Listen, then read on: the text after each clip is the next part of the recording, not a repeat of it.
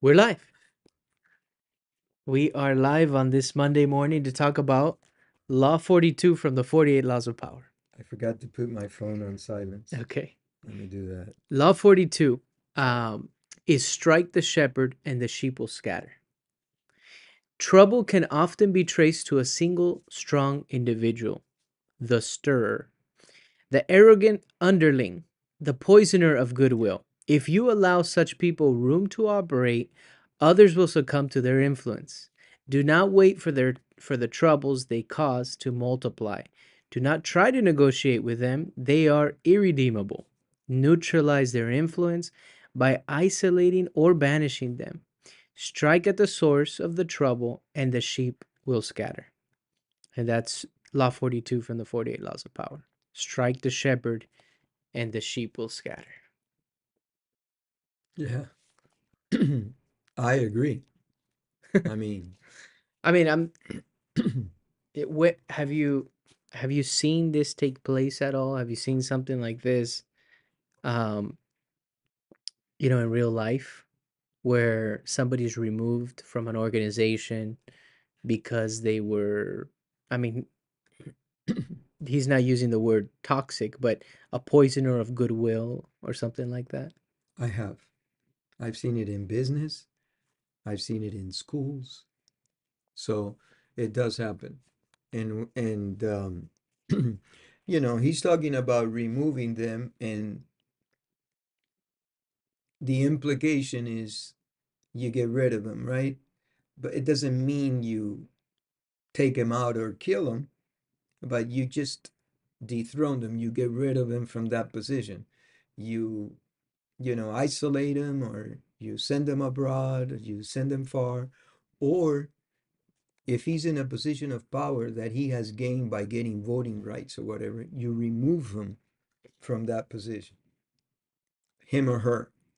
There's a lot of female strong character that have, and so what ends up happening is, in my humble point of view, the entire progress loses momentum because you take away the leadership, the person that has the magnetism, Yeah. the person, him or her, that has the charisma, unites. If you take that person out, the You, sheep will scatter. that's right.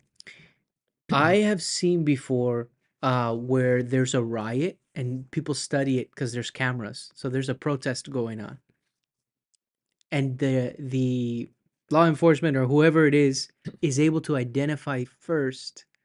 They're able to identify the person leading or the people leading this protest, and they pick them out. And once those people, whether they had the microphone or they were somebody that had a following of some sort, are removed from that, it like diffuses the whole protest. Recently we were talking to a good friend of ours who was uh was sharing. I asked him because he's goes often to Cuba, and he's Cuban, right? Uh-huh. And I was asking about the protests that were occurring on the island just a couple years ago, July 11th. And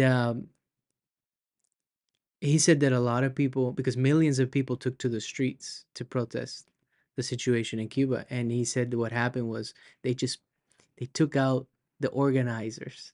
They threw them in jail. They took out a lot of people, but especially the organizers. And Yeah, when you do that, you completely diffuse it. diffuse the Yeah, momentum. that's right. They lose the momentum. Look, one of the things that comes to mind right now that just happened, I think this just happened on March 9th. Today is the 18th, okay? 9 days ago. It's that whistleblower for Bowen, Oh yeah. Whew. okay? Now, that guy has gone through depositions. He talked to the attorneys. He created a lawsuit. He worked for 32 years at Boeing and retired. And, you know, he, I'm 65, and I believe the gentleman it was 62. And then he's spearheading this issue. I believe he was in the quality control department of Boeing. Okay. Now he was suing them and a whistleblower and saying that the standards are this, and there's a lot of stuff if you keep up with the news happening to the jets. Like every other day, something's happening. You know, leakage of gas, they lose a door. I mean, it's scary, okay? Yeah.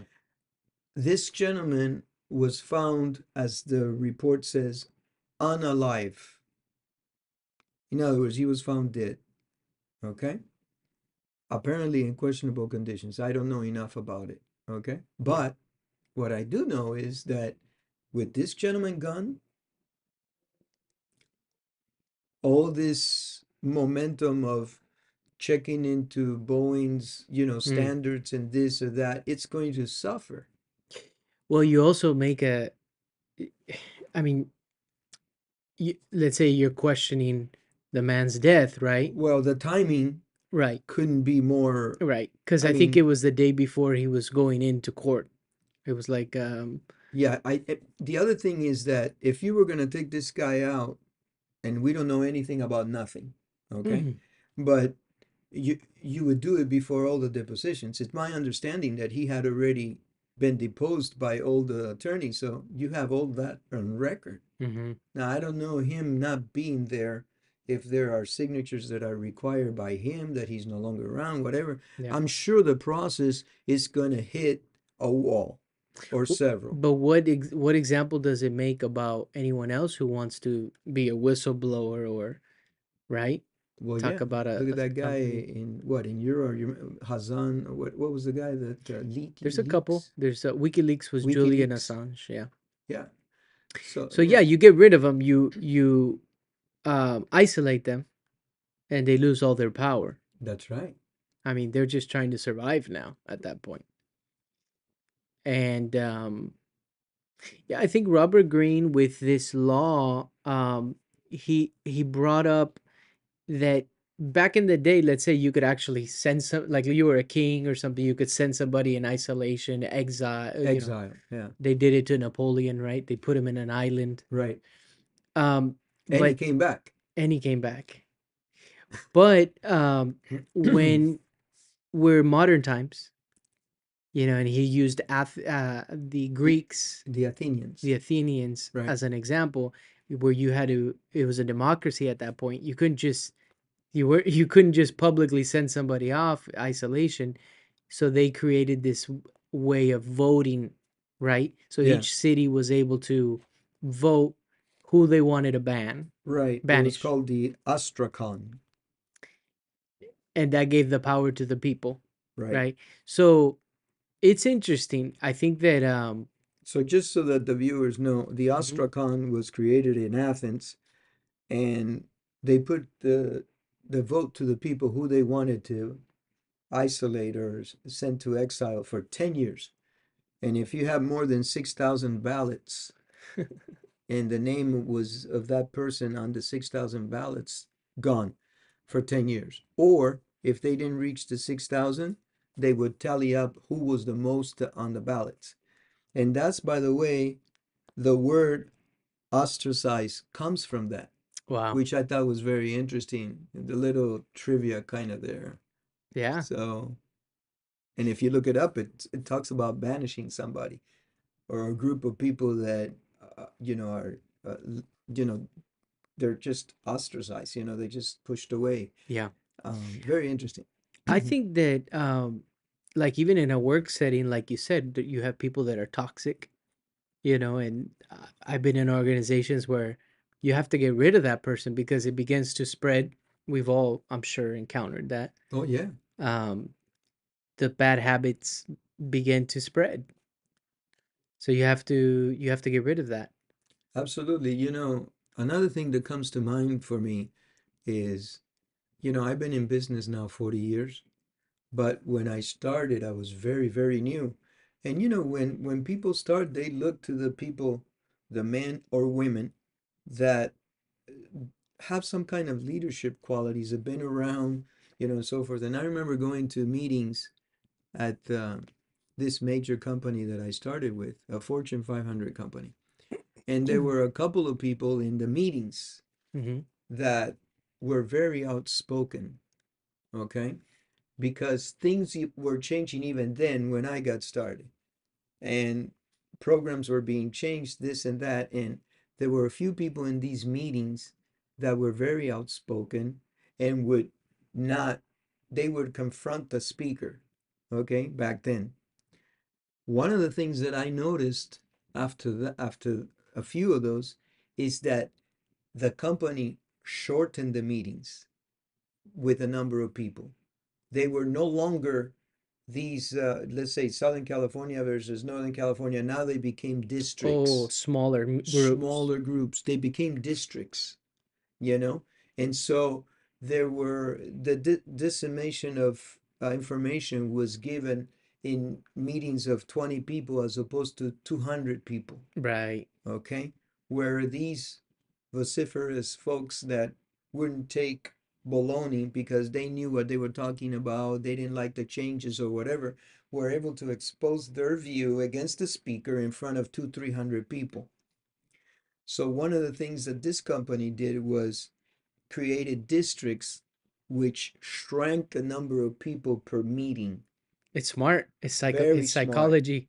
Yeah. And I remember trying to go to the meeting where some of these guys were going to, and I was not allowed to because it wasn't quote unquote my district. So, You, I lived that, and it's very interesting. yeah, they want to control the people speaking out, and they want to have control of the meeting. Right. You and I went to a meeting once in Burbank, I believe, Oh my God. Yeah. and they were selling the idea of drop shipping, Amazon drop shipping, all these things, right? And they had rented out a hotel uh, lobby, not lobby, but the rooms for banquet rooms and things Yeah. like that. And this guy was up on stage and talking about all the drop shipping, this and that. And then as they get into it, it was I think a 2 day thing. Yeah. As they get into it, um, they start asking basically the way that you would pay for their program, right, to teach you. Well, first we paid $1,000 because we looked at our schedule and we said, hey, we're not doing anything that weekend. Let's just give it a shot. So we paid $1,000 to attend this weekend thing. And that didn't include hotel or anything. Okay. And a bunch of people went. And then, And then as the meeting progressed, they said, okay, to sign up for these programs, we're going to teach you how to drop ship. And we got all these people making money. One of them was like $25,000. Another one was like $50,000 for that program membership. crazy. And what they were doing was they send out these applications to everybody. And maybe let's say there were like 50 people in that were watching there to learn. And they were credit applications. It was asking for your social security, birthday, everything so they can run your credit, because what they were doing is they were pulling out some sort of credit on you To to see if you to could pay for the programs. to pay for the programs. Yeah. And you and I said, no, we weren't comfortable with that. And we were already starting to feel like this was a weird vibe, these guys. And sure enough, people were also asking us, oh, you're not going to fill it out? I remember somebody, oh, you're not going to fill it out? No, I don't feel comfortable with that. Oh, yeah, I don't either, this and that. So it started spreading. In the, we were in this to these people who were con artists, the poisoners of goodwill. Yeah. And so they were actually con artists. They And were, they took us out. and they removed us. And that's what I'm getting to. They, after the first day, they came up to us and said, hey, we noticed, maybe you're not feeling that you're getting your money worth out of here, this and that. We can refund you entirely, no problem. And you and I said we would think about it that night and we would let them know the following morning. And we showed up the following morning and we told them we didn't want in anymore. We weren't going to join. But, and they said, we'll refund you. And they never refunded That's us. right. But They flat out lied. they removed us. That's right. They removed us. I mean, we weren't the shepherd, but we were dissent. We were We were questioning. dissension. Yeah, we were questioning what they were doing, their tactics and all that. And a Yeah, lot of it just, I didn't like the pitches, how they were being thrown out, and the Yeah. It was being pushed, and a lot of people there I don't think had a lot of resources. No, I don't. So they were kind of preying on people. Yeah, I think. They were preying on people Yeah, and taking advantage of it people. was terrible. And it was a bad, but that, to you reminded me when you were talking about the meeting, how they control the group. That's what they did. They just removed And us. they took us out and they said, "We'll refund you the money." And I remember calling those 800 numbers and talking to them. Hey, you said this, man. I've got it in, you know, Yeah. at this time and this date, this Yeah. guy, he was the leader, he was the presenter. He said he would refund. We never got a penny. I ended up giving up on it, and I was diligent about it. I called quite a few times and, you know, but Yeah. so, that's the kind we've been exposed to that. Yeah. They took our money, Our um, time. our time. Um, we went, we scheduled the hotel, we stayed there. You Yeah. know, I remember driving back on Sunday and stopping by the office, and one of our coworkers was there, your sister, and she was Sad. working on a Sunday, and she says, "Aren't you guys supposed to be in?" Yeah, but we didn't feel good about it, and we left. But they said that they're gonna give us our money back. But you know what that does to people? Because I felt robbed, of course, of the money, but more than that, I lost my faith in a lot of these programs that you see out there. And Yeah. I my heart goes out to those people that, get taken by some of this because Mhm. you're right. I'm sorry. You're right. I think that a lot of those folks Yeah. didn't have a lot of resources, but they believed in that program. They believed in that Right. presenter, and they were getting themselves into debt Yeah. And they were to they do were that. they were being swindled. Yeah, manipulated. Um, you and I have been involved in many presentations where they're pitching us multi-level marketing, and the vibe is sometimes like that too. So, it's you just got to be careful. I think that this law is really good to be able to notice when somebody, let's say, is a potential problem, or if they're doing this to you, and that's what Robert Greene says. Notice if somebody's trying to isolate you because you've gained too much power, and they're trying to turn people against you. And I really like the example that he used of Erickson, that psychologist. Okay. And he says that Erickson would do like a family psychology, a family practice. Uh-huh. And he would bring in the family, but the one that he knew was problematic and troublesome, he would purposely seat them a couple feet away from the others. He would isolate them, and then he would slowly explain, and the family would begin to see that that person was the problem. They were too close to it, let's say. But it's interesting, little things like that. But yeah, we have to notice when people are trying to pull us out of something, or you have to notice when there are people who are toxic and maybe you need to remove them from an organization. I remember working for you and mom at a time where there was a lady who was really toxic, and eventually you did let her go, but that was she was there for a while. It was brutal. It was brutal. It was brutal. And her and I never really had it out because I felt she kind of knew with me, we I wasn't really gonna play the games, but she would fight with other employees, and like what is it? She would get Feisty. feisty with people. Yeah. Yeah. You know, it's never fun letting go of someone. Yeah, I'm here to tell you. It's one of the hardest things that I ever done. Letting go of an employee. You don't want to do that. yeah. That's why they say, you know, be careful when you hire. Quick to hire. No, Slow to slow to hire, quick hire, to fire. quick to fire. Um, The problem is with me pulling the trigger on the firing end, it's very difficult.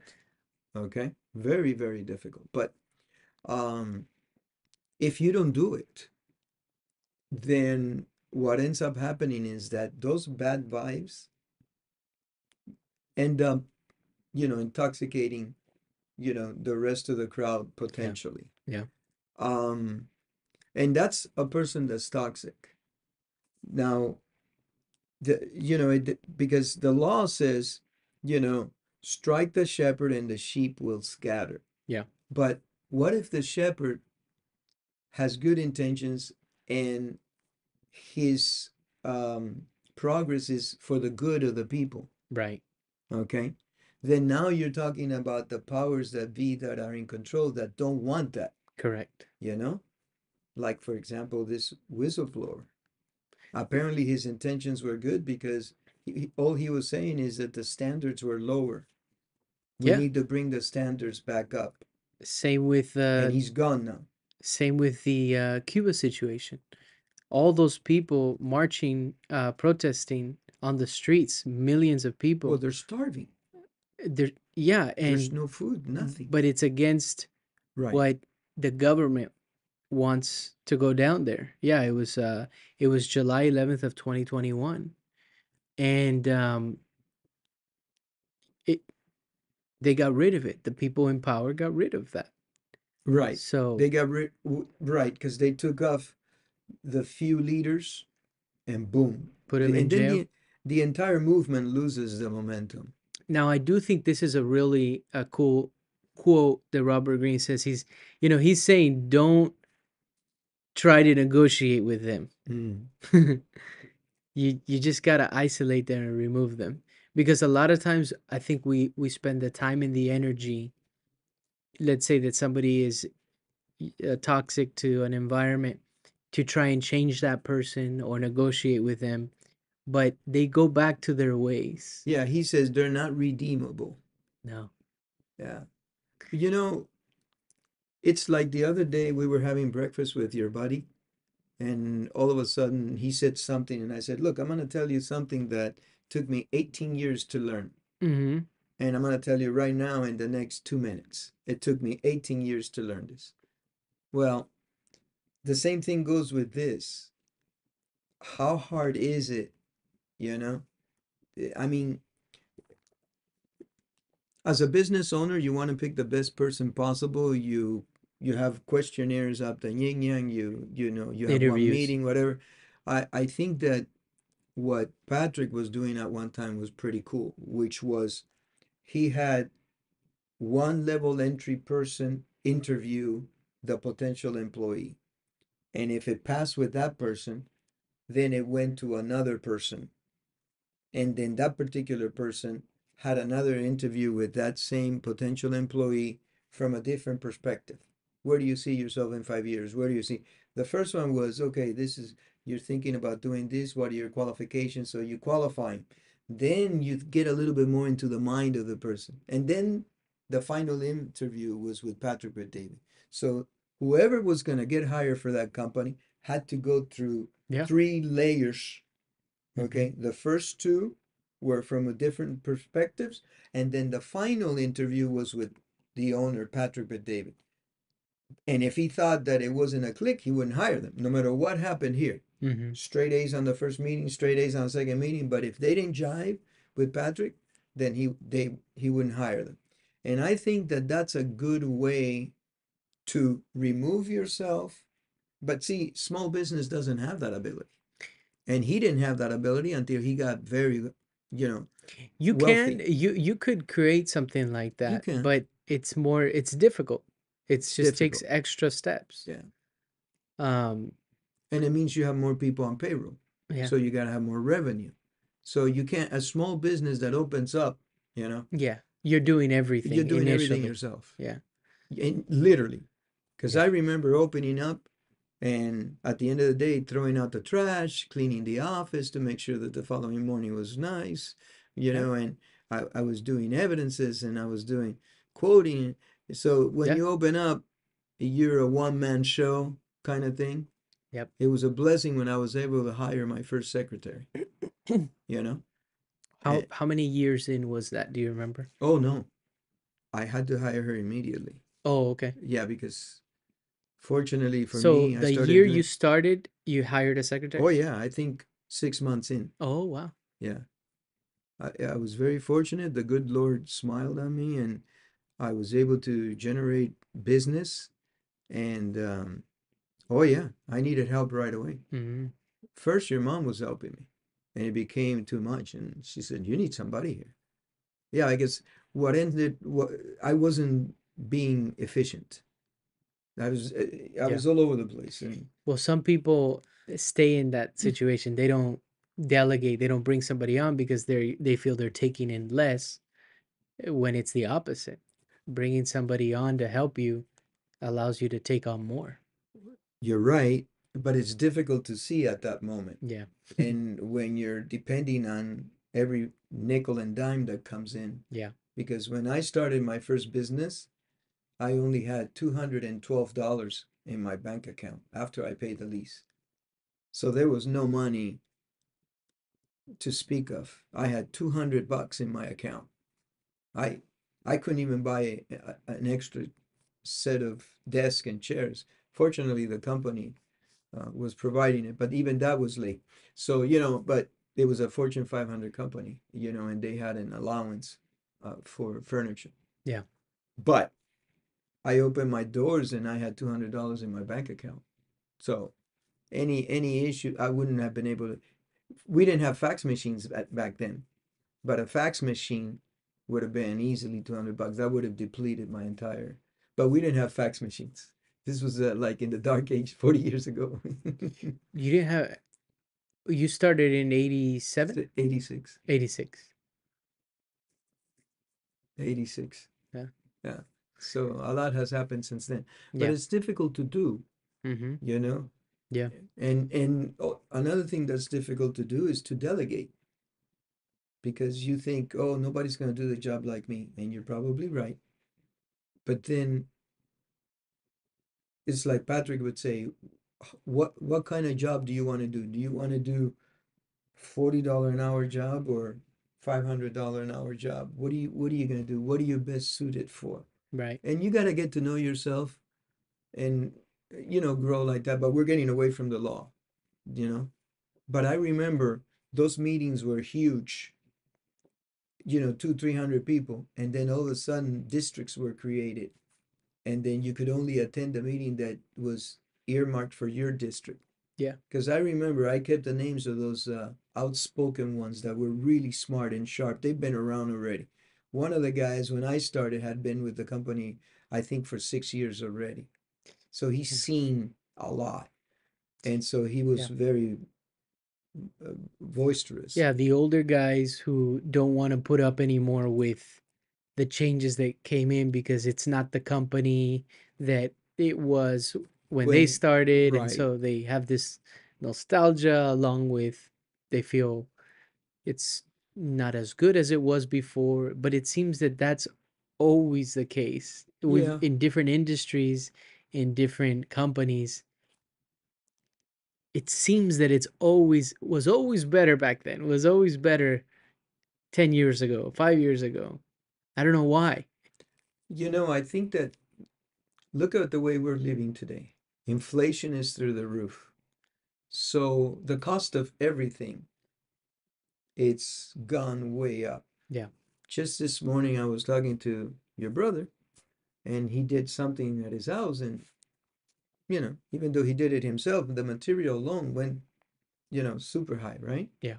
So what ends up happening is that some companies do not have enough capital to forgive the quality. In other words, if you compromise the quality of your product because you don't have enough revenue, it can be the beginning of the end Well, I think that's what's happening everywhere. in many places, Yeah. I unfortunately. mean, I took a screenshot of something that I thought was really interesting. I might not find it now, but it had to do with wood, a 2x4 in 2024 as opposed to a 2x4 in whatever year it was. let's say the 70s or the 60s, or I'm not sure what. Oh, here it is. Oh no, here it is. Okay. A 2 by 4 in 2018 and a 2 by 4 in 1918. Oh my goodness. And you see the difference in the quality of the wood. And it's saying here, clarification, these two pieces of lumber come from two different trees. The expert in the attached article is not comparing the lumber of the same tree over time. He's comparing the lumber that was commonly used to build houses 75 years ago versus the lumber commonly used to build houses today. And our good friend, who is now passed, Antonio, I remember him telling me these new houses that they're building, these big old track homes and developments, the termites eat through that wood because of the quality of that wood. They're just concerned about putting it up and selling it, the developer. And in those, he was saying that the quality of the wood, they eat through it like bread, the termites, Wow. as opposed to before you would use, I'm not the expert in it, a redwood or a different type of wood that was harder for them to eat. Anyways, last thing I wanted to throw in Wow. was Hernan Cortez, how he removed Montezuma. Right. And that's another example of history, if you guys don't know it, where you take the shepherd, the leader of the pack, Montezuma, and the sheep will scatter. And that's what he did. And you're talking about hundreds of thousands of Indians. Montezuma was the leader. I mean, he had what, 300,000 warriors or something Oh, like I that? don't I A don't know. huge amount. It was compared to I think Hernan Cortez had like 90 people or 110, something like that. And he yeah. took down an empire of 300,000 or more. I forget the, you guys What check, were they? okay? Aztecs? Yeah, They were yeah. Aztecs. Yeah. Montezuma. So, anything else you want to throw in? No, it's very interesting. We're facing um, interesting times where if you can find a place that still holds that degree of sacredness for quality, okay? If they can still afford it, there'll be far and few in between. You see all these uh, restaurants closing down, and I'm concentrating on restaurants because food is extremely important because we are what we eat. We have to be very careful what we put in our bodies. And so, if you find that little hole in the wall that's still precious enough to, like, I remember going to Big Bear, and there's a pie company out there, and they only sell 200 pies a day or 100 pies a day. But when they are done with that order, they close down. And the pies are fantastic. They cost a lot. But I remember going there like at 11 in the morning and they were already closed because they had sold their 100 pies or whatever it is that they make every day. And the public knows, you know, and Quality. You're quality. getting a good product. Right. And what they've done to protect themselves a little bit, they've had people come in and say, I'll buy your 100 pies. And they say, oh no, only 5 pies per family. Oh yeah. Yeah, it's because if not, So, people would be buying it and then selling it. oh, Have you oh, seen I wasn't thinking of that, but yeah, that's a good point. like that one it's a video where these two people are next to each other selling something, Watermelons. watermelons, and then one guy sees that what the guy's price is next door, so he lowers it. He no, he no, he sees what the price is next door and he says, "Hey, I'll buy all your watermelons." Well, He what happened buys them first is all. that one is $5 and the other six. So then he lowers his price, okay, so that he could sell more of his. And then the guy says, "Oh, okay, you lowered your price. Okay, I'll buy all of them from you." He buys them all and then he raises his price He again. doubled his price because no longer. No competition. That's crazy. But hey, that is basic. Well put, right? Yeah. I think that these laws we encounter them every day, especially if you're dealing with people. Mm-hmm. Especially if you're dealing whether a business setting or negotiation or even in family, and you have to figure out how to maneuver amongst these laws. And where this is the 42nd law. I mean, Robert Greene has put together 48 of these, which um I think are super important. Like if I didn't know about these laws, I wouldn't understand, I think, a lot of the games and things that take place in Yeah. life. These power moves. I wouldn't understand it, but I do understand when he brings up these examples of like, no matter what, power concentrates between one to two people. That's it. Like at the end of the day, power usually lies in the hands of maybe one person. Even in a democracy and all these things that we've implemented to try and spread the power, you know, you look at an organization, a business, there's one person who holds the power typically. So it's just interesting knowing that, okay, that person's the master. Don't outshine them. But I need to understand all the dynamics, everything that's happening here. Because to get to that position, they probably understand the laws. Oh, yeah, well, I think so. Robert Greene says that some people don't need to read his book. Yeah. They have an innate ability. It's in their DNA. The Mm-hmm. 48 laws are within them. It Yeah. depends on the aggressiveness. Look, there's a, and I know we're going on, but on the internet, and I'm on the internet way too much for my own good. On the internet, there's um, a scene where, and it says the caption, how different people handle the same situation. And they're in a golf course, and there's an alligator just off one of the holes or something. And one guy is walking. The minute that he sees the alligator, he goes, "Oh my God!" And he kind of like runs a little bit, not running exactly, but a fast walk away from the alligator. Where another guy comes up to it, sees the alligator, goes up to the alligator and just taps him on the tail, and the alligator just goes right into the pond that's in there. And so the caption was the way people handle different situations. Jeez. So Eh, you take the leader out, it's going to be very difficult to replace that leader like this immediately Yeah. or quickly and not have the entire process lose any kind of momentum or fuff or something. You Yeah. know, it does happen. In fact, I'm watching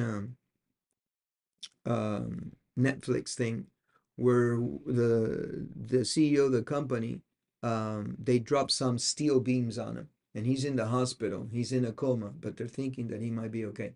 But in the process, the entire company, and there had been meetings with other people saying, "Oh no, no, we're as strong as we ever were." Mm. Okay, he's there. He's gonna come out. This is temporary, but in the meantime, we're gonna conduct business as usual. All kinds of stuffs are going wrong. There are all kinds of things that are going wrong that it's not happening. Wow. Yeah. And there's mafia and stuff like that in there, and but yeah, it's just an example. Very cool. Very cool. All Good right. laws.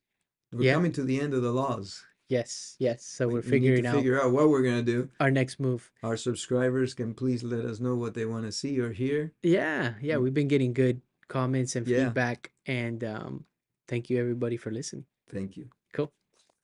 All right.